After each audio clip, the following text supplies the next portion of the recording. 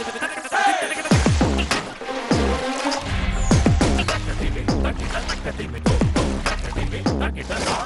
Viewers, இது உங்க அபிமான நிகழ்ச்சி இசை. இது உலகின் பொதுமொழி. ஒவ்வொரு ஜீவராசியையும் சென்றடையக்கூடியது, ஒவ்வொருவரின் உணர்வையும் தட்டி எழுப்பக்கூடியது. இது உலகையே இசைய செய்வது. அப்படிப்பட்ட இசையை ஆராதிக்கும் இந்த நிகழ்ச்சியில ஒவ்வொரு வாரமும் ஒவ்வொரு இசை கலைஞரை சந்திச்சுட்டு வரோம். அந்த வகையில இன்னைக்கு நம்ம சந்திக்க போறது ஒரு வெரி வைப்ரண்ட் வயலின் கலைஞர். வயலின் சகோதரர்களா இந்த உலகத்துல இருக்கக்கூடிய பல ரசிகர்களை மயக்க வச்சுட்டு வர ஒரு மிக சிறந்த பெர்ஃபார்மர். அதிலிருந்து நாம இன்னைக்கு திரு கணேஷ் அவர்களை சந்திக்க போறோம். சந்திக்கலாமா?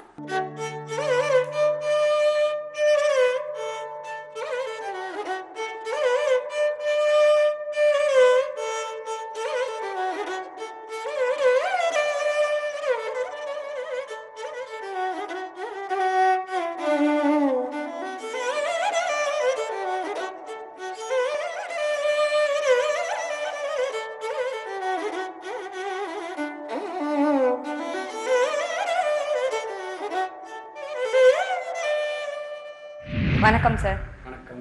Very happy to have you here. Peppers TV நேர் அனைவருக்கும் என்னோட மனமார்ந்த வணக்கங்களை முதல்ல சொல்லிக்கிறேன். ஸோ உங்ககிட்ட பேச ஆரம்பிக்கும் பொழுது first we want to know how it all began and உங்களுடைய இப்போ ஒரு வயலின் கலைஞர் அப்படின்னு சொன்னோம்னா கண்டிப்பா கணேஷ் குமரேஷ் இந்த சகோதரர்களை வந்து நினைக்காம இருக்க முடியாது. ஸோ அண்ட் உங்களுடைய இசையை பொறுத்த வரைக்கும் as I said in the introduction very vibrant. கேட்கும் பொழுதே இட்ஸ் so catchy. எங்க இருந்தாலும் திரும்பி கேட்கணும் போல இருக்கும். ஸோ உங்களுடைய ஆரம்ப காலம் எப்படி இருந்தது அண்ட் சேர்ந்து பெர்ஃபார்ம் பண்ணணும் அப்படிங்கிற எண்ணம், இதை பற்றி சொல்லுங்கள் சார். வயலின் வாசிக்கணும் அப்படிங்கிற வயலின் எடுத்து இதுதான் நம்ம இன்ஸ்ட்ருமெண்ட், இது இனிமேலேருந்து நான் இதுலேருந்து வாசிக்க போகிறேன் அப்படிங்கிற சாய்ஸ்லாம் எனக்கு இருக்கல. எனக்கும் இருக்கல, என் தம்பிக்கும் இருக்கல. ஏன்னா இது வந்து எங்கள் அப்பா வந்து தான் வந்து இவாளுக்கு நல்ல டேலண்ட் இருக்கும் அப்படின்னு ஒரு டேலண்ட் இருக்கும், வரும் இவங்களுக்கு இசை. ஏன்னா இசை குடும்பத்தில் நாங்கள் வர்றதுனால அது வந்து பாரம்பரியமாக வந்து சொல்லிக் கொடுக்கறதுங்கிறது ஒரு இட்ஸ் எ கிவன். ஸோ அதனால் it was dot like that. ஏன்னா நான் முதல்ல கச்சேரி வாசிக்கும்போது எனக்கு வந்து 7 வயசு, 7, குமரேஷ்க்கு வந்து 5 வயசு. ஸோ அப்போலேருந்து கச்சேரிகளே வாசிக்கிறதுனால இது ஒரு சாய்ஸாக இல்லை. எப்படி நம்ம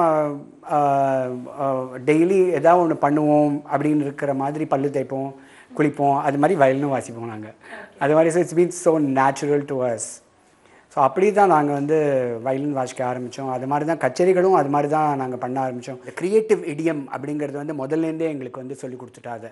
இது வந்து முதல்ல இது மாதிரி இந்த கீர்த்தனை இப்படி தான் வாசிக்கணும், இந்த ஸ்வரம் நான் சொல்லிக் கொடுக்குறேன், இப்படி தான் நீங்கள் வாசிக்கணும் அப்படிலாம் கட்டாயமே கிடையாது. நாங்கள் இஷ்டத்துக்கு வாசிக்கலாம், அது அப்படியே விட்டுடுவார், ஃப்ரீயாக விட்டுடுவார்.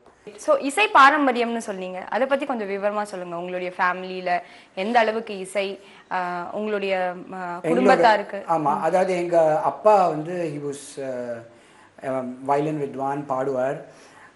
அவர் வந்து அவரோட அண்ணாட்ட வந்து கற்றுனார்.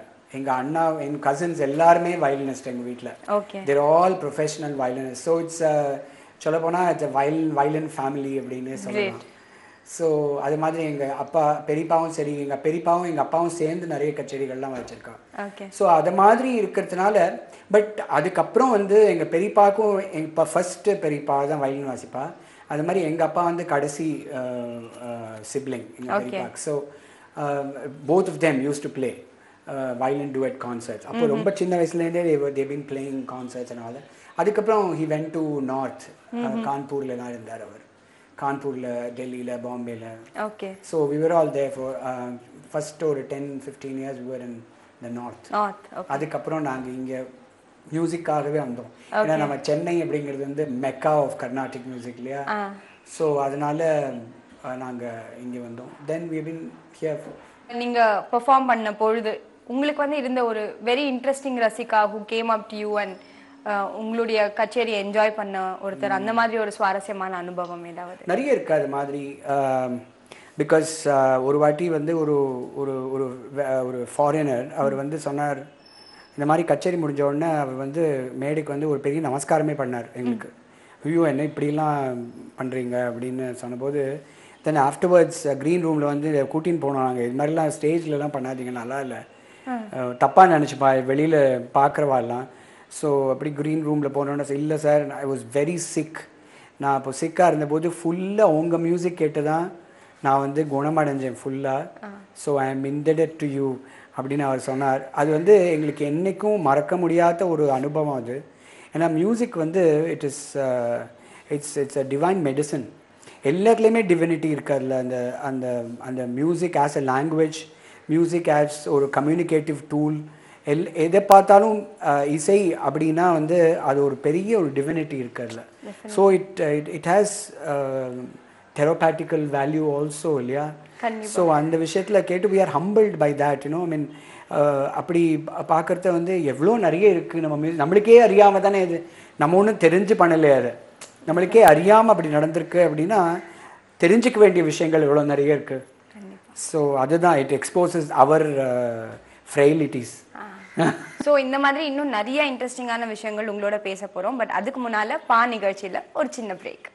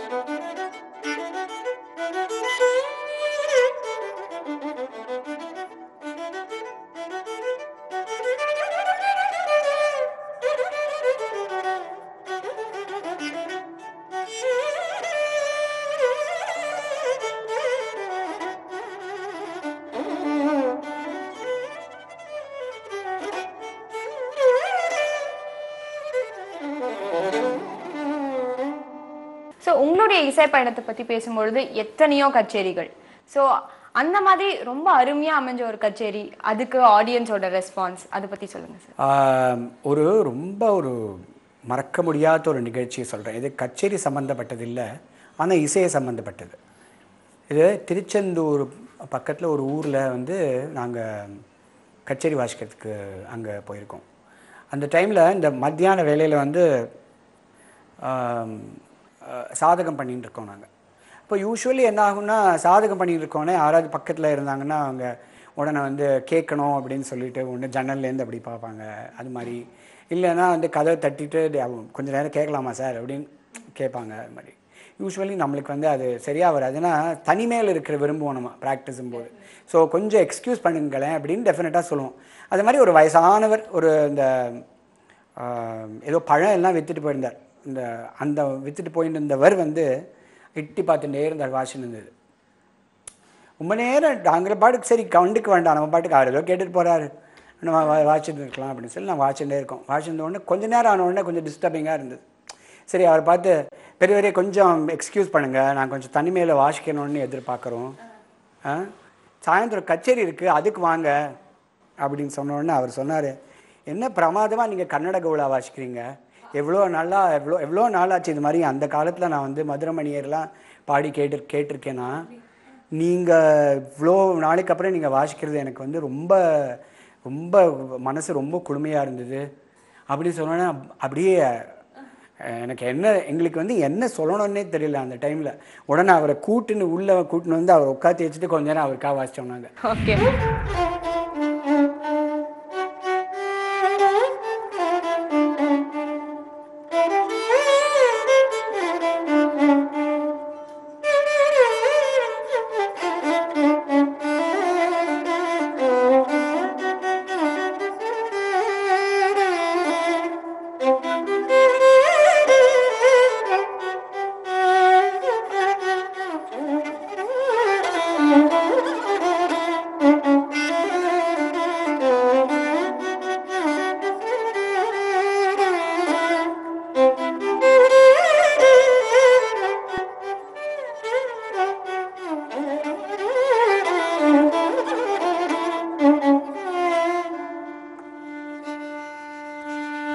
கர்நாடிக் மியூசிக் பற்றி பேசிகிட்டு இருக்கும்பொழுது கர்நாடிக் மியூசிக்னா இட்ஸ் வோக்கல் டாமினேட்டட் அப்படிங்கிற ஒரு மனப்பான்மை இருக்கு எல்லாருக்குமே. So what is your take on that as a violin artist? Violin ஆர்டிஸ்டில் நம்ம வந்து when we do music where musicians. So இப்போ வந்து என்னோட அப்ரோச் என்ன, இப்போது மியூசிக் அப்படிங்கிறது why is it a very unique form. எல்லா ஆர்ட் ஃபார்ம்ஸ் இருக்குது, எல்லா ஆர்ட் ஃபார்ம்ஸும் இருக்குது, ஆனால் அதெல்லாம் விட இது வேறுபட்டிருக்கு. எப்படி அப்படின்னு ஜனங்கள்கிட்ட கேட்டான்னா நிறைய விஷயங்கள் சொல்கிறா, ஒருத்தரும் டிஃப்ரெண்ட் இது சொல்கிறா. பட் எனக்கு என்ன தோணிச்சுன்னா, it is the only non-visual art form. Right. It's the only non-visual art form. It means that when we make it into a visual form, it immediately becomes a subsidiary of that form. இப்போ அதுதான் instrumental music. Instrumental மியூசிக்குங்கிறது வந்து it's actually நான்-விஷுவல் art form actually. ஏன்னா அந்த sound when it comes out, you don't need to see that sound. Okay, just listen to that and enjoy that sound. And one more thing, நம்ம சங்கீதத்தை பார்த்தோம்னா இப்போ வந்து ததறினா அப்படின்னு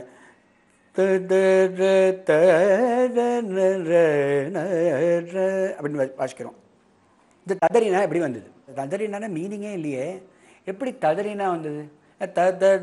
ரி ரி ரி தூர அப்படிலாம் பாடுறா, என்ன வை இஸ் தேட்? அதை பார்த்தோன்னா அது இன்னும் கொஞ்சம் அது வந்து டீப்பராக போனோன்னா it is nothing but cutting the note.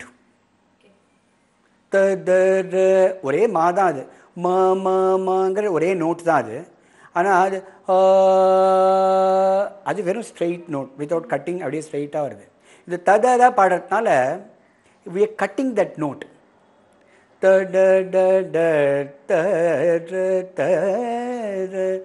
என்னன்னா ஒரு தா பாடுறதுக்கும் ஃபஸ்ட்டு வந்து அந்த syllable that we use is in different textures. த அது ஒன்று. அப்புறம் ஃபஸ்ட்டு இருக்கிறது வந்து dynamics is different from the second, from the third. And also the rhythm of each note is different from one another. சரி, இது எப்படி வந்தது அப்படின்னு பார்த்தானா நம்மளுக்கு கிராமர் ஆஃப் கர்நாடிக் மியூசிக் வந்து ஹேஸ் கம் ஃப்ரம் தி வீணா. ஏன்னா பரத முனியே அதை வச்சுட்டு தான் வந்து 7 ஸ்வரங்களையும் ஸ்ருதிகளையும் கண்டுபிடிச்சது அந்த வீணையை வச்சுருந்தா. 2 வீணையை வச்சுட்டு கம்பேரிட்டிவாக ஸ்டடி பண்ணதுல தான் நம்மளுக்கு வந்திருக்கு. அதனால் இது அவரே சொல்லியிருக்கிறது எல்லாருக்கும் தெரிகிறது. இப்போது ஒரு அக்கூஸ்டிக் வீணை எடுத்துட்டு ஒரு மீட்ரோம் நம்ம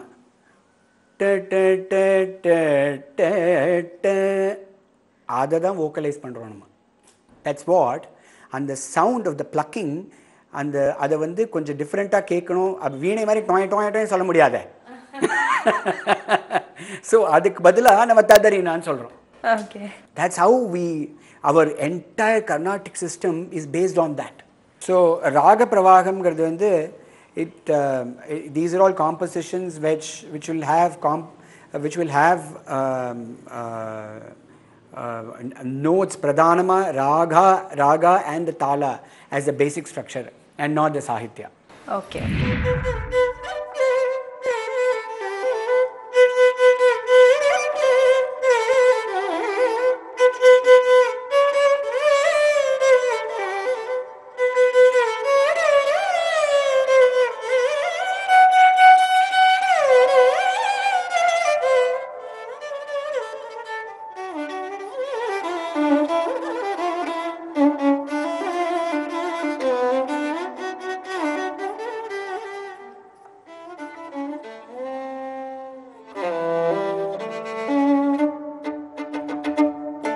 We create only music, so we give you the freedom to create whatever you want.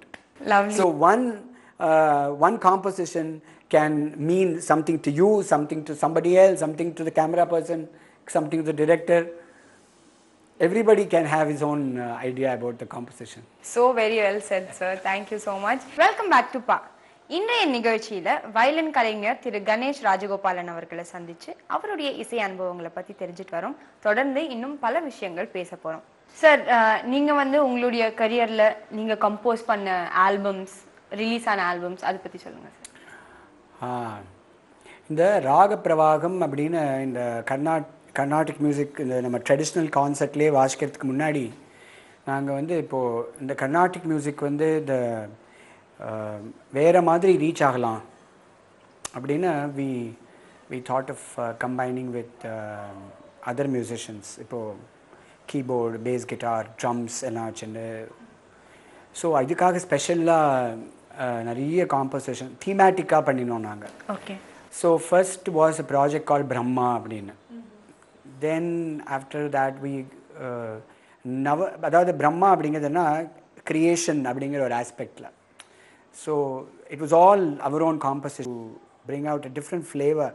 ஏன்னா இப்போது எப்படி 2 வயலின் சேர்ந்து ஒன்றா கேட்குறது, ஒரு பாட்டும் வயலினும்னா ஒரு மாதிரி கேட்குறது, வயலின் ஃப்ளூட்னா வேறு மாதிரி கேட்குறது, வயலின் மிருதங்கம் கட்டமோடு ஒரு மாதிரி கேட்குறது மாதிரி வயலின் கீபோர்டோட கேட்டால் எப்படி இருக்கும், அது டிஃப்ரெண்ட்டாக இருக்கும் இல்லையா? ஸோ அந்த மாதிரி we are trying to bring in different flavors but to the same raga. So 9 emotions நவரசால தான் we created one concept. அது 9 டிஃப்ரெண்ட் யூஸ்வலி ட்ரெடிஷ்னலாக இல்லாத ராகத்துலலாம். ஃபார் எக்ஸாம்பிள் நாங்கள் வந்து நான் ஒரு காம்போசிஷன் வந்து குரோதா க்ரியேட் பண்ணேன். குரோதாக்கு வந்து வசந்தா. வசந்தம் ஜென்ரலி ரொம்ப ஸ்ப்ரிங் டைம் ராகா அது. பட் அதுலேயே வந்து குரோதம்னா எப்படி இருக்கலாம். So there is always a melody to everything that we do அப்படிங்கிற மாதிரி. ஸோ அந்த குரோதமில் வந்து அந்த 5 பீட் டாக்கிட்ட அந்த ஒரு ஃபீலில் க்ரியேட் பண்ணோம். அது மாதிரி இன்னொரு ஆல்பம் வந்து கலர்ஸ் ஆஃப் இந்தியா அப்படின்னு.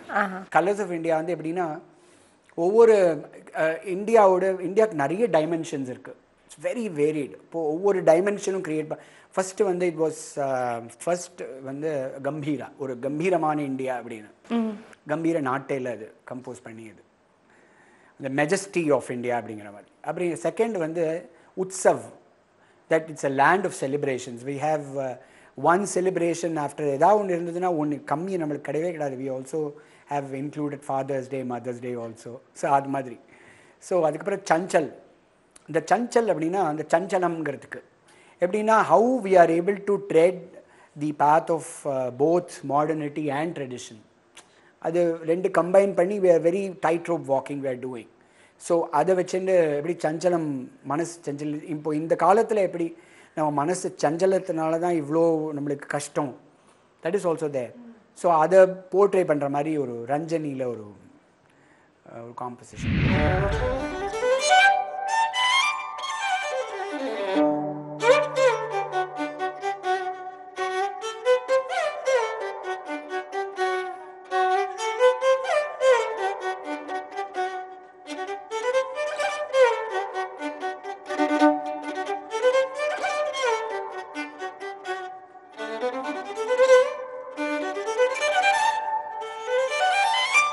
ஆறு ஸ்வரத்தை வந்து ஜனிக்கிறது தான் Shah.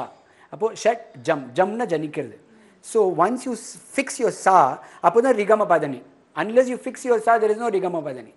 So ஷட்ஜம் was a concept we used the concept call கிரகபேதம். அதில் வந்து ஒரே ராகத்தை எடுத்துட்டு ரீலேருந்து இன்னொரு ராகம், காலேருந்து இன்னொரு, but we use the notes of Kalyani but we get different Raga's. So அந்த தீம் வச்சுட்டு அந்த ஒரு ஆல்பம்.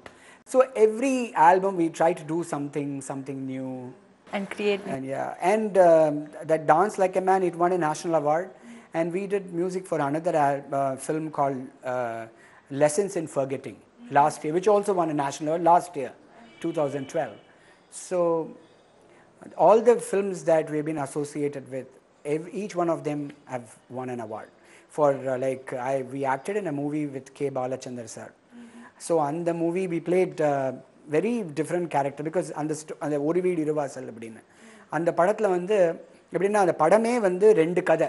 ஃபர்ஸ்ட் ஹாஃப் ஒரு கதை, செகண்ட் ஹாஃப் இன்னொரு கதை. ஃபர்ஸ்ட் ஹாஃபில் my brother was the hero and second ஹாஃபில் I was the hero. So that film also won a national award. So உங்களோட திரையுலக பயணத்துல வந்து நீங்க இருக்கிற இடங்கள் எல்லாத்துக்குமே டெஃபினட்டா ஒரு ரெகக்னிஷன் தேடி வந்தது. We have collaborated with people who are Jains so we've been lucky. Actually we have been very lucky. Okay. So இப்போ நீங்க மத்த மியூசிக் டைரக்டர்ஸோட வர்க் பண்ண அனுபவங்களை பத்தி சொல்லுங்க. Very interesting. அந்த ஒரு வீடு வாசல்ல தான் ஃபர்ஸ்ட் டைம் வாசிச்சது. ஏன்னா அதில் வந்து பாலச்சந்தர் சாருக்கு வந்து தேஷ ராகம் ரொம்ப பிடிக்கும். அண்ட் ஹி ஆல்சோ லைக் அந்த துன்பம் நேர்கையில் சாங் ரொம்ப பிடிக்கும். So we incorporate we played that.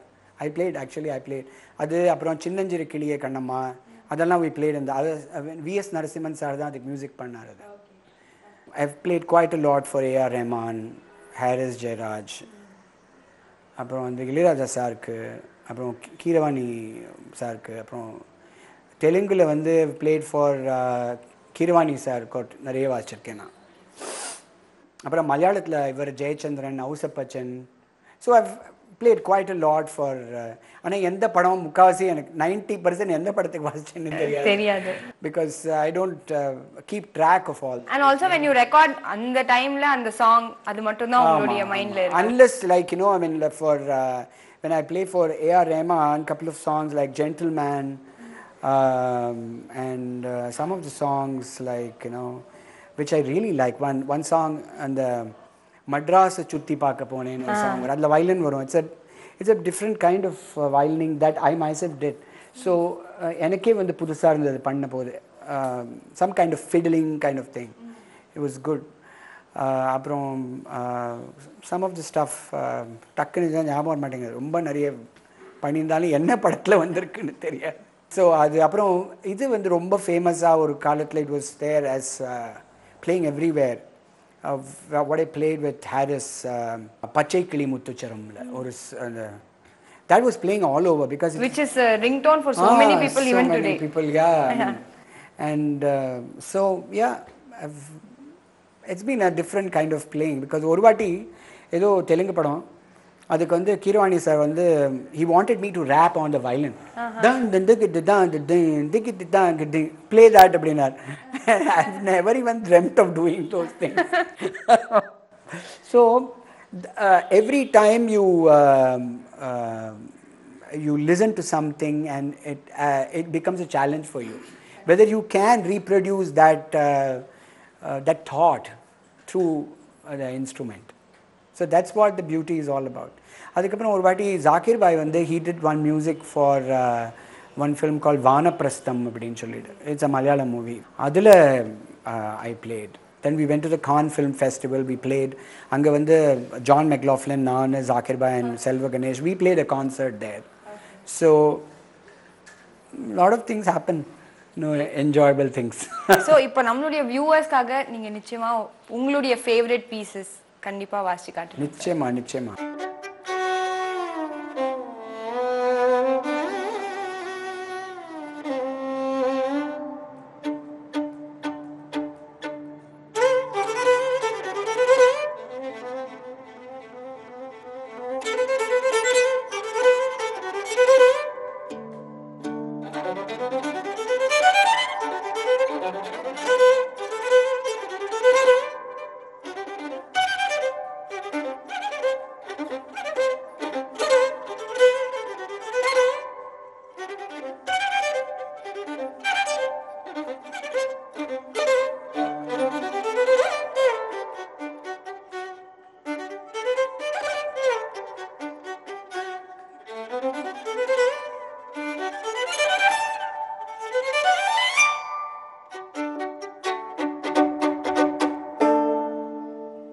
Thank you for that, sir.